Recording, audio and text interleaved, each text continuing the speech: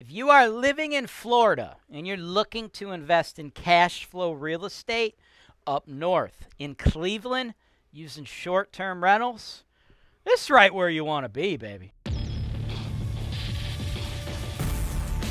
This is your show. This is the show where I work for you directly, taking your needs. I'm going through the MLS and I'm trying to find the best possible deal for you guys. Put down 25%. That's the perfect way to buy this. That's why real estate investing is the greatest industry in the world. Welcome to the show, folks. My name is James Wise, and this is the place where we help investors from all over the world invest in real estate. I work with you all one-on-one to help you identify properties. I go over the pros, the cons. Then I can represent you as your broker and then property manager, contractor, insurance provider, the whole nine. Now, the property I'm doing today is a short-term rental in Cleveland for my guy Jose, a Florida investor. It's very important that everybody understands. If you are not Jose, this video is not live. This is not real time. This is not for you. I sent this to Jose privately months ago, right? So this deal isn't available. So don't be like, James, 2201 West 41st. Let me buy it. You can't. You can't buy it, okay? It's gone. I don't put it on HoltonWiseTV till after the dust settles, folks. So if you want to work with me one-on-one, click the link below or send my team an email. Give us your phone number. We'll call you, get you working with me one-on-one to help you hit your goals like my dude Jose is.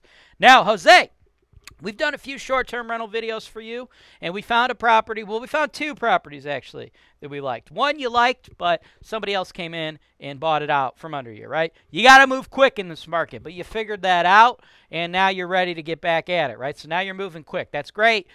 Someone who's not moving quick, though, is the seller from the second property, right? The second property, the seller didn't get back to us. We gave him an ultimatum like, yo, this is ridiculous. Spend like 2.5, 3 days. You're not even replying to us. He's kind of ghosting us. I don't know if it's a seller issue or if it's an issue with his realtor. Sometimes you run into both. Not all realtors in the world, folks, are created equal, okay? If you look up statistics, roughly 90% of the realtors quit the business every year, right? So that means if you meet 10 real estate agents, next year, 9 of them probably got fired. So, or quit or left, right? You don't really get fired in real estate because it's commission only. So, like, your big brokerages will literally just, like, license everyone because you don't pay them anything till they bring in business. But the moral of the story is, it's almost a 90% failure rate in the industry. Unfortunately, that's just how it is, right? I personally believe the barrier to entry to becoming a licensed real estate agent is too low, but I don't want to get on my soapbox because that's not what this fucking video is about. What this fucking video is about finding you a replacement property, Jose. I don't know what's going on with that. They're not moving. Maybe they'll come back to us. Maybe they'll get their shit together. Maybe they won't. You and I, though, we need to keep it moving, baby. We need to focus on the deals as they become available. And what I got for you today, brother, it's not going to qualify for the tax credit, but it's priced incredibly low, super hot neighborhood, bro, and it's going to kick off a ton of cash. Let's jump into the details right now. Hey, Steve. What are you doing? Oh, nothing. Just saving money on my rental property insurance. Oh, my Steve. Take me now.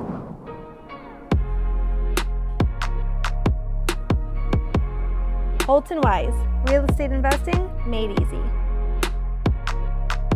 Wow, I'm so glad I clicked that link below. Welcome back. Let's get into exactly how to structure this short-term rental deal. Let's show y'all how this is going to play out. This is a super friggin' nice property, man. All right, look at this thing. This is less than 20 years old, okay? I wrote it in my notes here. This thing was built, it's a little bit more than 20 years old. Built in 2000, right? So I guess that makes it 21 years old as I speak to you today. In the Cleveland market, 21 years old, folks. That's freaking brand new. We deal with a lot of housing stock here that is usually like 1920s build, right? So this thing is friggin' brand spanking new. Now, doesn't really need anything, right? I believe this is totally turnkey, ready to rock and roll, okay? If you look at everything, it's quite nice, right? This is beautiful. This is what people want. Now, if you want to get nitpicky, right, we're looking at the listing agent's photos, and everything looks pretty decent, but I'm guesstimating that this carpet is a little bit older. And from the photos, right, from like everything I'm seeing, the listing agent, they take the photos, you know, But the goal is to make it look as good as humanly possible. So all the carpet looks good, usable, decent from the photos. But it's very possible when we actually get up close and personal, the carpet is not the greatest. So, like, other than that, though, I can't see anything we would need to do to this, right? It's pretty much plug and play. So there might be a need for some new carpet in here. But other than that, I think it's fine. And here's the basement. I don't think there's any issues in the basement. And this is very nice. Cool. They got the little wet bar. But, you know, for short-term rentals, since we don't have a lot of bedrooms in this particular house, having a big space in the basement's great. We could sleep a ton of people down there, right? Because when we're doing Airbnb, VRBO, all that stuff, the more people we could sleep, okay, the higher our monthly or our nightly rent is going to go, right? So we want to be able to sleep as many people as possible. But the real thing that is going to drive the pricing, the returns, everything on this property, the fact that we're going to make a lot of money, what's really going to drive guests to this and have guests pay a premium price for this property is the location, right? This is friggin' Ohio City, okay, right in the center of Ohio City. And this is like a whole brand new development. Again, it's like 20 years old, right? But as a Cleveland guy, that's brand new to me, right? I don't know. Investors watching this from other places might consider 20 years old not that new. But if you're in Cleveland, if it ain't 100 years old, it's new. But if you look at this thing, right? All these beautiful little houses, right? All brand new, right? Completely brand new development. And you are in the friggin' heart of Ohio City, okay? Ohio City is where you want to be, folks. Ohio City, Tremont, Gordon Square, Edgewater. When people talk about the resurgence of Cleveland, when people talk about gentrification in Cleveland, these are the neighborhoods they're talking about, right? This is where all the stuff is happening, right? They offer tax abatements in these neighborhoods. They're 15-year tax abatements. So we do have to pay taxes on this particular property now, but that's why you see so many new developments in those areas. That's why those areas have gentrified. That's why those are the happening areas, because people were building new homes in these neighborhoods because they want to get the tax abatement, right? The government is pushing money into these neighborhoods, and now they're incredibly highly desirable. And that's why we're going to make a boatload of money on this for you, right? Now, it's 2-bed, 2-bath, okay? And we should be able to bring in $375 a night in rent, right? So that would be, as you see on the screen there, $11,625 in rent a month, or $139,500 for the year. But you don't get to keep all that, right? In Cleveland, in the Cuyahoga County area, I've ran the data through Airbnb. Airbnb's website is giving us, through all of their data, right? There's no way for me to give you better data than to actually go to the biggest player in the world in regards to their data. They have more data than I could ever accumulate myself, right? They're saying there's a 38% vacancy, right? So 62% occupancy, meaning we're not really going to make $11,625. In reality, after we factor in the vacancy loss and all the other fixed and variable expenses needed to operate this sucker, your profit should be approximately $4,200 a month. And that involves you doing nothing. My team, Holton Wise, we're here. We're in Cleveland. We will do it all, right? We handle everything on your behalf. And after that, you'll still passively make, on average, $4,200 a month. Of course, you're going to make more in the warm months. You're going to make less in the winter, right? People are not as interested in traveling to Cleveland in February as they are in July. However, when people do travel to Cleveland, this is where they want to travel, right? They want to be in Ohio City because you're right there. You are right downtown. The Q, the Browns, the Rock Hall. It is all right there. Lake Erie, it's all right there for you. So because of that, I believe we'll make approximately $50,461 a year. Now, as far as the price goes, they listed it $285. I think it's going to have a lot of people interested, but I want to try to pick it up for you at $270.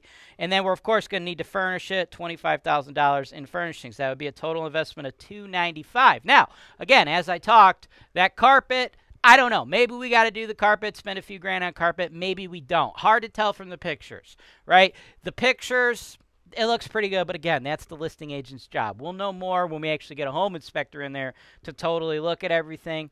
But that may be something we need to do. But assuming we don't need to do it, our all-in price here is $295.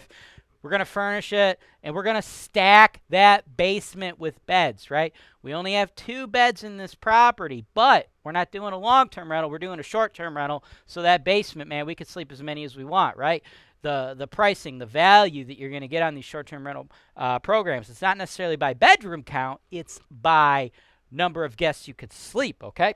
So with all that said, our total investment of $295, you should only need about $92.5 into this deal, right? That's going to be $67.5 for your down payment, another $25K up front for your furniture, right? Ain't no mortgage lender going to loan you a bunch of furniture, right? That should result in a 44% cash-on-cash return or a 17.1 cap rate, and you are in an A-grade neighborhood in Cleveland with basically brand new housing stock, because if it ain't 100 years old in Cleveland, it's basically brand new.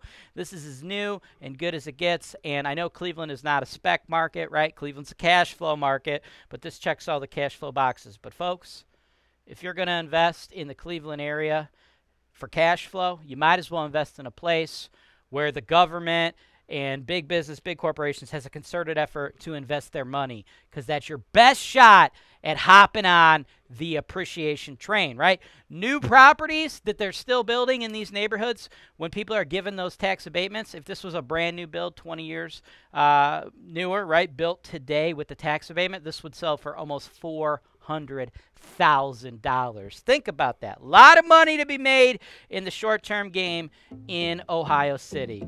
Let me know what you want to do. Thanks for watching. Subscribe to HoltonWiseTV for more financial information, education, and entertainment.